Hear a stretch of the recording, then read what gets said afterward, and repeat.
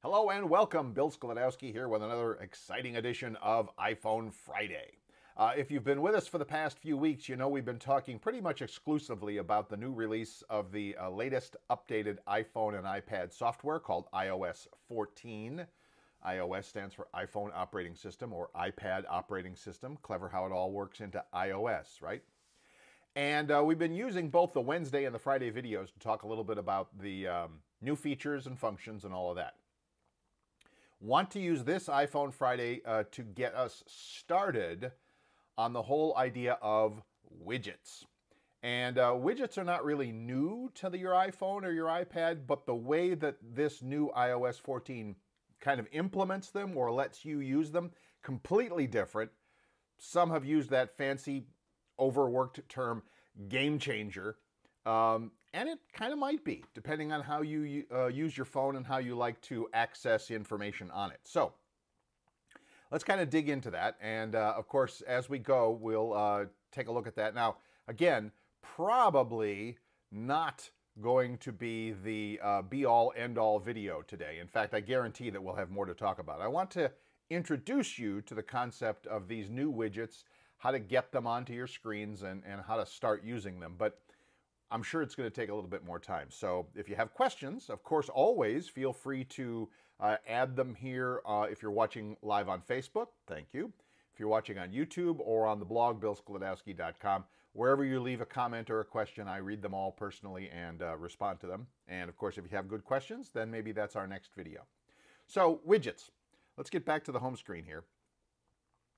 If you have seen any of the new TV commercials or videos, or if you've gone to YouTube and there's a million different videos about the iOS 14 software, you're going to know that the big stuff, right? This is the change they're talking about, is these widgets, which, if you remember, and if you've worked with your iPhone or your iPad at all in the past, that when you would scroll, of course, normally you scroll from right to left to get to additional screens. We know that. But there was always that one additional screen that even if you were on the home screen and you press the home button or you use the home, screen to get to the home, if you still went from left to right one more time, there were these widgets there. And they're still there, and you can still use them, and they're still in there just as they were before. But I probably am going to guess that they're going to become a lot less important or a lot less used, because you can put the ones that you want and you use most often right on your home screen or any screen. I mean, if you have another screen, if you have a second screen, you can put them there as well. So widgets basically are a small version of an app, or a way that an app can communicate information to you without you actually opening the full version of the app. And the most popular one, probably, that most people use is something like the weather or their stock market list. If you have stocks that you trade, or that you're watching, I would have that as a widget. A lot of people, like I said, use the clock or the weather or whatever on one of those widgets, but you have to remember to scroll to it by using that last left to right swipe to get to it on your home screen of your iPhone or your iPad. Well, like we said, now, there it is. You can put a widget right on the main screen or any of the screens that you have on your phone. So, what are they, and how would I know if I wanted to use one or not? Well, right out of the box, Apple has a whole bunch of widgets that it's kind of pre-configured to use for your phone or your iPad. And also, as this catches on, and it's going to catch on, app developers, those are the software companies that write the apps, that create the little apps for your phone or your iPad, they're going to catch on to this, and they're going to probably start offering more of them as well. And I've already seen this with a couple of email programs that I've used, and other, popular apps, that they're going to offer these widgets that let you do things without actually opening the full app to get into it. All right, let's get into it a little more. So how do I get these on my screen? How do I navigate to find them and then also, add them to my screen, and what do I have available? Well, the answer is simple, and that is you use the same trick that we've used in the past to edit the home screen. Now, they've made one change, and I think we talked about this in one of our previous videos, but if we haven't, it's all good. Remember, normally we would talk about when we wanted to edit a widget, or excuse me, edit an app or the home screen or move things around.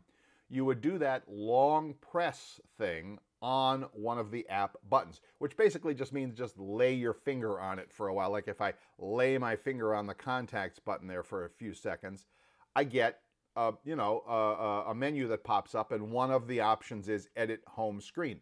That's still there, that still works. What they've added and changed is now you can do that same long press thing where you just lay your finger on it and wait a few seconds right anywhere on a blank piece of screen. So see down at the bottom there of my screen, there's some open real estate where there are no apps, there's just the wallpaper. So if I put my finger right on that and just lay on it for a few seconds, well, now everything starts to jiggle again, same as always. But look up in the upper right corner there, there's a new big plus sign. And that's where the widgets are, okay? So again, just to review, lay your finger somewhere on the screen that there isn't any app, okay? Wait for 2 seconds, 3 seconds, and then look for the big plus sign up in the upper right corner. Tap on that, and now you're going to see that you have this new drawer or this new folder that says search for widgets, okay? Now, I need to apologize because we're recording and connected and the phone's on Wi-Fi, all kinds of stuff. These widgets appear blank white on my screen, but when you open them up on your screen, there's going to be stuff there. There's going to be, icons and apps and colors and text and all sorts of things, okay? So don't worry if you don't see this white stuff. Like, for example, look at Spark over there. That's an email app. All right, it shows what it would normally look like, some email stuff. The one at the top there, the one that shows maps, that has a map in it. Very cool. But there's other ones. There's like photos and reminders and Airmail, another email app, notes for your iOS notes. They would actually show content, material from that. And honestly, I'm not 100% sure why it's not here, but it might be because, we're all online and, who knows. Okay. So anyway, let's get back to that. Again, long press. Hang on, let me check my settings here. Am I connected? Yeah, I'm connected to Wi-Fi. All right, just checking there. Long press on a blank piece of screen.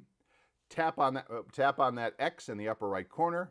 Bring up the widgets drawer or folder, whatever you choose to call it. And these are all the pre-made widgets that are ready for you to use. Maps, photos, the reminders list, calendar stuff, email, notes, clock, music, news. And then beneath that, you also have some of the other ones that may not have been listed above.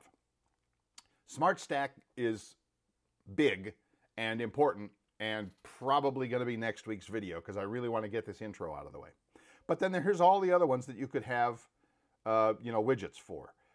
Different apps like Google and Maps and music and notes and photos. So all kinds of stuff there. And more being added all the time. Okay, so don't, this isn't the full list by any stretch. But let's pick one. Let's go to reminders, for example, here. Now, if I tap on reminders or any of the widgets, all right, usually I'm going to get a choice of several different sizes for this widget. Now, as you can see down at the bottom there, there's the 3 spots, 3 dots, just like the screens, just like the page indicator that we've talked about. So I can see a basic square widget or swipe over one more. Now I get the kind of, wider one, and then I can swipe even one more and get a bigger one. So I have my choice. I can have a small one or a wide one or a big one, okay? Technical terms. I'm pretty sure those aren't the real words. But let's pick this middle one.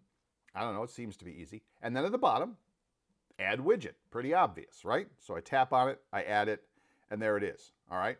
So now as I add widgets, I can move them around just like I would any other app on the phone. So if I tap on it and hold it, I can drag it down and the other apps will get out of the way. Or I can drag it to another screen and the other apps will get out of the way. And when I let go, it stays, all right?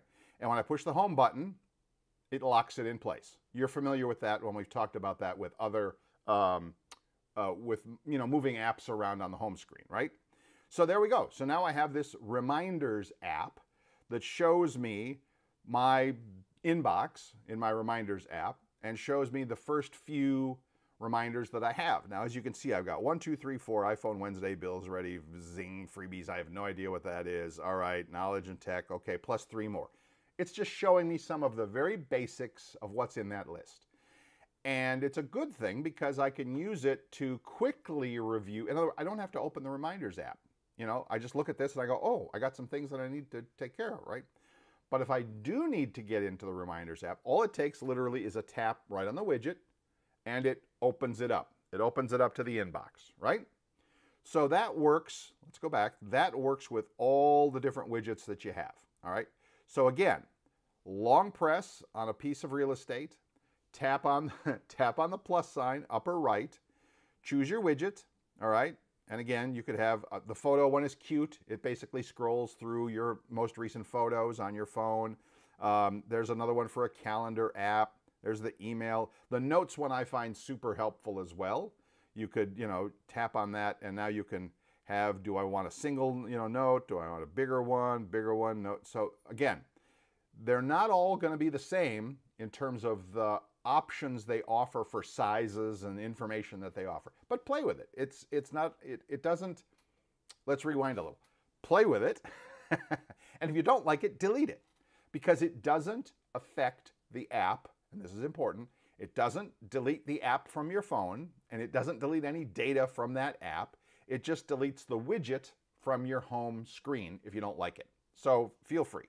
So in other words, I'm using this, I'm using this Reminders app and I'm not into it. It's not doing anything for me, all right? So again, long press anywhere on the screen, get everybody to jiggle, just like normal.